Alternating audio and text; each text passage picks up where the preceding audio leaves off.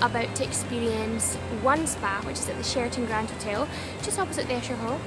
Guys, I'm going to point this out to you. This isn't just some tiny spa. Look at this. That whole building just there, that's what I'm talking about.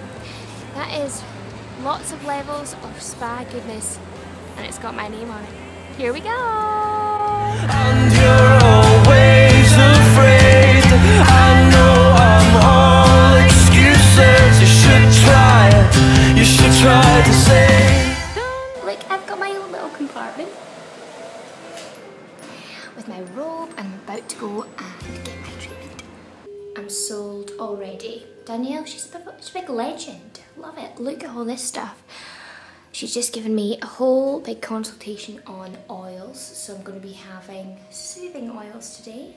And oh, that's just the mood lighting going down, guys. I'm going to see you in an hour. On the ceiling, there's no need for old excuses. It's the time to sing.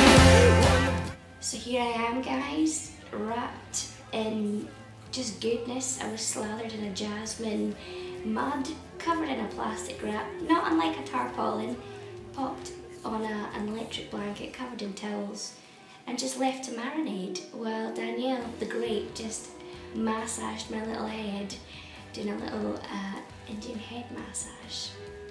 I mean, what's not to love about this? Cheers! Here I am in the relaxation suite, having just finished my manicure. I went for the classic red, obviously, and what a day it's been so far. I just feel so chilled out right now. I could have had a pedicure, but I plumped for the nails as part of the little black dress package, and I'm about to take you to go and see the thermal suite, including the rooftop pool, which I am so excited about.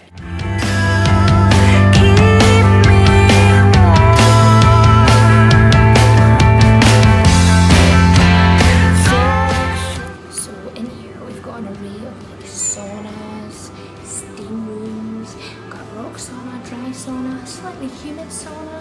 We've got all these little beds to relax on. Ace. Okay, this is seriously hot now.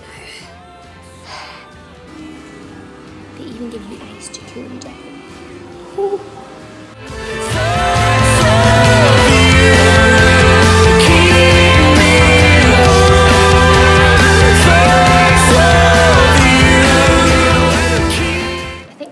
Things about this place is that you just enter your own little key and it means you don't have to have a locker. Look at that. It's James Bond.